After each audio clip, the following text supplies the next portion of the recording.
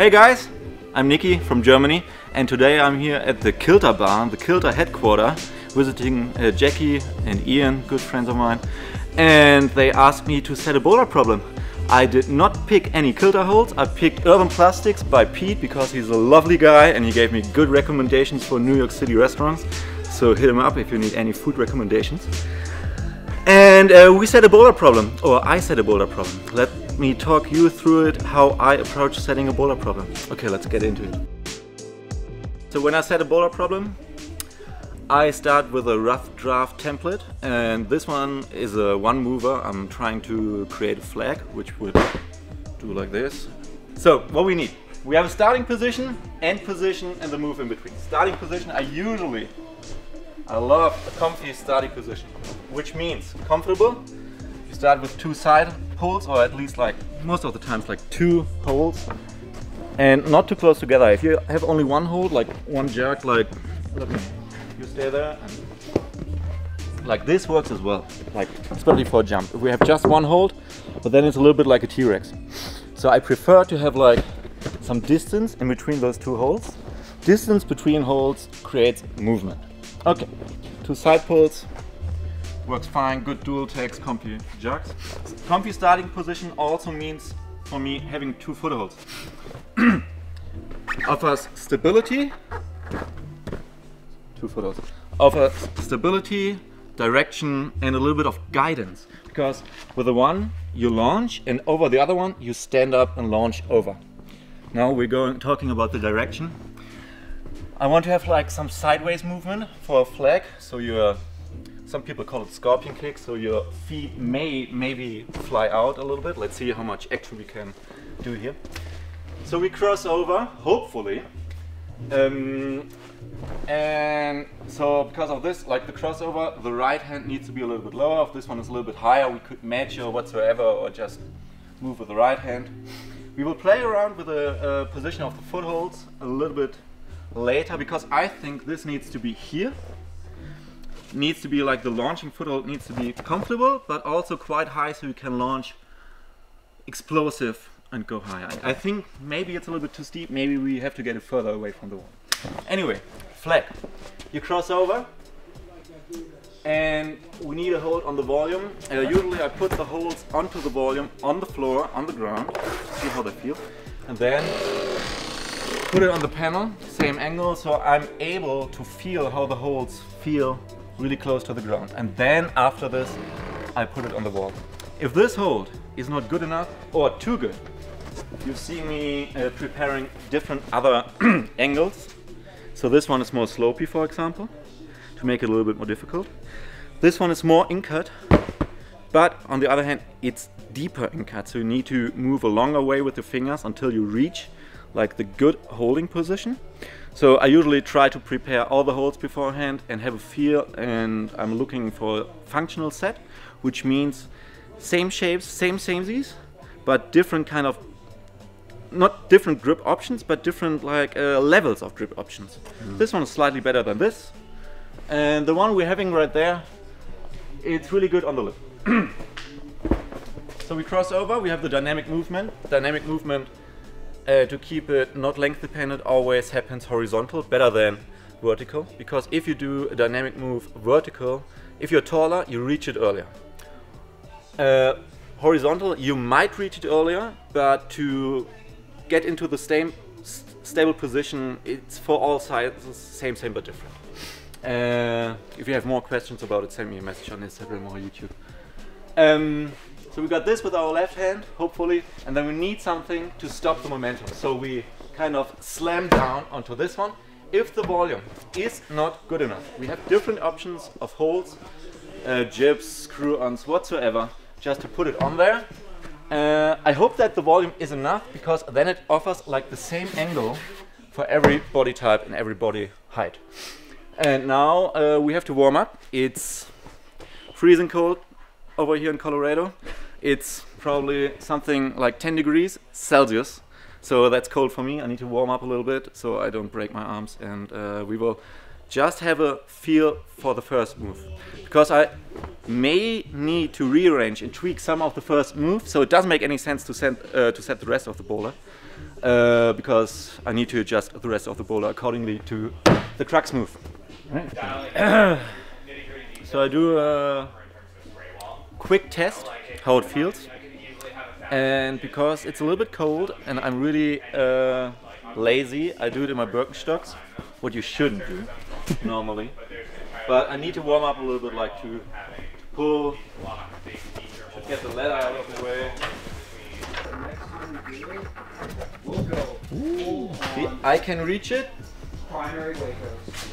If I pull really hard, I kind of don't like it right now, because I have to pull a little bit too hard. Yep. We will just add a second option. If everything goes perfect, I want you to be able to reach the left hand while your right foot is still on here. Yeah. And then just the direction of the movement forces you to release it, or to lose this one, and to move into the palm position. Whoa! It's super steep. Like, it's not super steep, but you feel that my body is launching off the wall, like quite big, like quite fast, quick, not big. And I don't have any chance to move over there.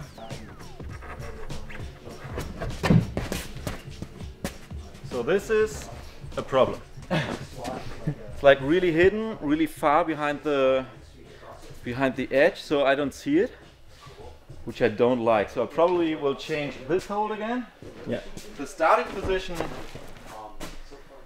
it's not as smooth as I wanted it to be. So I'm looking for another plywood volume to get this one further out. Yeah.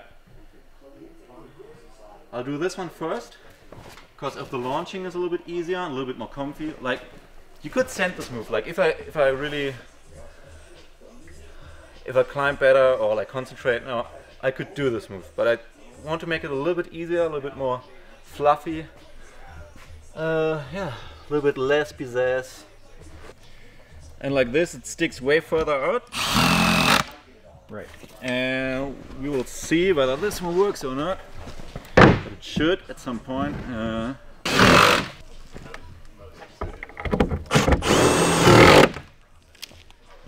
So here, maybe from the other angle, I used just 2 screw-ons, which is maybe not the best way to attach these holes to the wall. I just do now for pre-placement, and later we could take a look around. It would be way better if we had this hold with this leverage on a T-nut. So if the whole boulder problem works, but I'm too lazy now to shift the volumes. If the whole boulder problem works, and this is a commercial gym, I would move this one into this T-nut. Yep. Just 10 to the right and move everything 10 to the right. Safety first. Usually. Oh, it works. So you see with this one, because it's protruding, right? That's the word. Yeah, protruding is perfect. Apex. So with this one, because it's way more protruding, I can stand on it a little bit longer. And now I can reach way further behind it, while my body is still like in a stable position, controlled position, like the lower part of my body. Right. And now we can work on the landing position. But finding like the perfect position to end up after a move. Yeah. It should never be about like I can't move because it's too powerful, too crimpy. It should be more like the complexity of a move should be like, okay, I can reach it, but what do I have to do now? I have to arrive like in a perfect position. This arm, or in general, arms, weak, stronger. Like the more you bend this angle, like the smaller this angle is, the more control and stability you have in your shoulders and your elbows. Yeah. So we want to reach this, pull hard, and then slam down and palm down. Yep. And so we will do it a few times. Reaching this one is better now, and now we have to adjust this one because it felt a little bit more like WWE SmackDown. Bam! Yeah. Sometimes I like the sound, sometimes I want to have it a little bit more gentle. So if we want to have it more gentle, we might add another jib, screw. Yeah. Let's give it another try. So I want to have like a combination of this side pull moving me into directional hold, which stops the momentum over there, but also lifts me up a little bit higher. Okay. So if this one, for example, or we take another really directional hold. If the volume was angled like this, you could only apply pressure from the left side. So the height would only come with the left arm.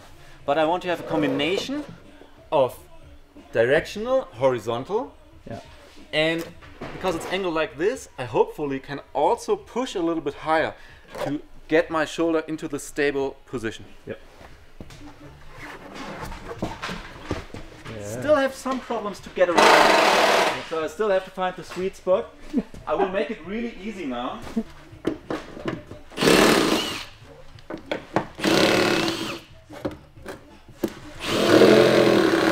That's just 3 centimeters of tweaking. Yep. Small. And if you want to learn how to set a move, my advice is only tweak one thing at the time. You always got 4 points, 2 feet, 2 arms, sometimes a head jam, but only tweak one thing at the time. If I tweak this, so I rotate this and I move this one around, and then suddenly the move happens, then I don't know. Is it like the tweak with the volume, or is it the tweak of the hold? Kind of work, but you see, like I reach it like this, and then because I'm weak, probably not wound up, or maybe it's because it's a little bit too difficult, my arm stretches. So we got the move, but it's more like so I feel it here in my arm now. So maybe, so that's how the move works. Move is done, and now I want to tweak it a little bit. I don't know where I touched it. Touch it here, here.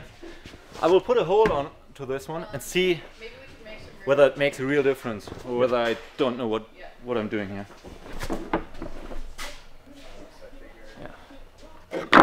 This one would work as well. Doesn't look as nice, but this one is a triangle on a triangle, which looks always nice. Oh, dual attacks! That was cool.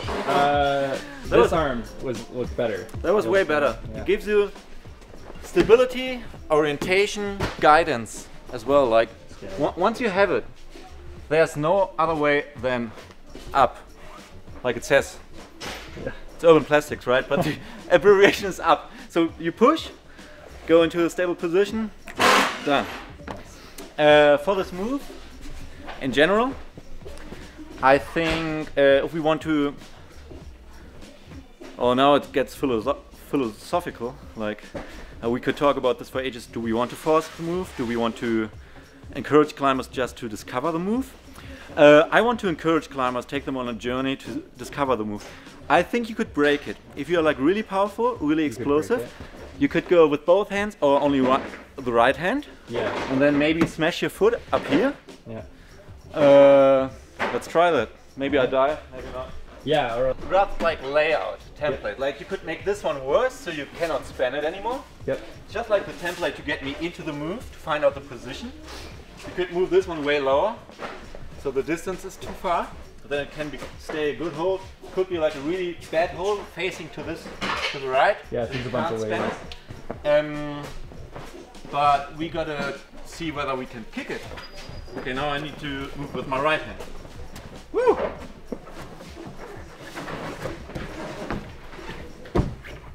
That's also cool. Yeah, that's pretty cool. So this happens a lot if you try to set a flag move like a little bit horizontal, and the hold is just too good. But is it a bad thing? Is it a good thing? I think it encourages climbers to discover new dynamic movement. It's same difficulty, which is pretty cool. And yeah, if you want to force it, I think this one could move like further to the right. This one could also move further in, so you don't have the space-time continuum to think about kicking it. Yeah. And this would also be already a little bit difficult to kick on if you're really tall. Yep. We could also take, if we really want to force it, take this one off, because then it's really bad for the foot, because you could slide off. Yeah, that's it. Now you just get together with your team. You need a head setter who is able to tell you what he or she wants, like which difficulty, what kind of style.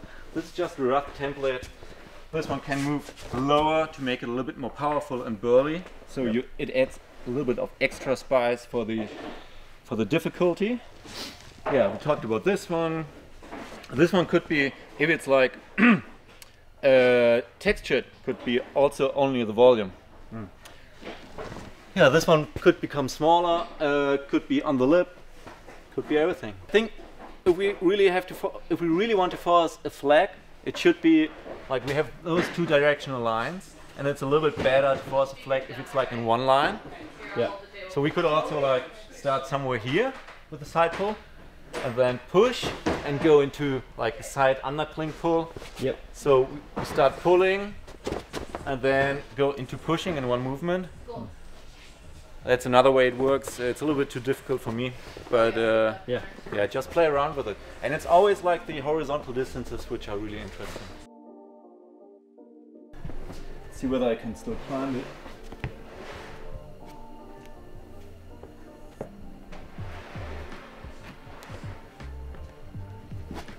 Okay. Nice.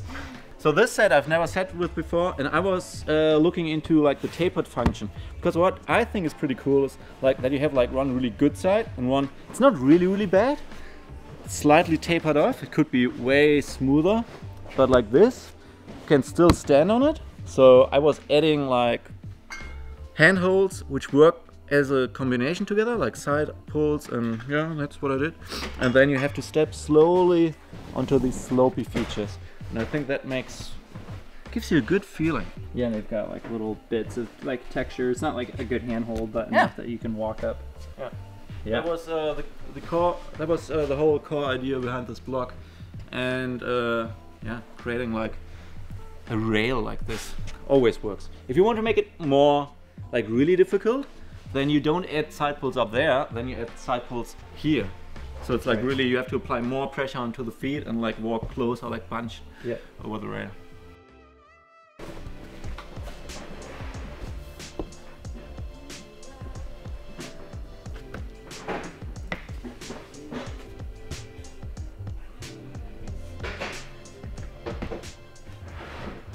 Alright. So easy peasy dynamic bowler.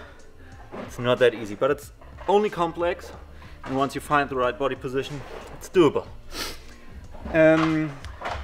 Really important is like once you step onto this one, once you're in the higher position push with your hands, you have to tilt. Let's do it like this.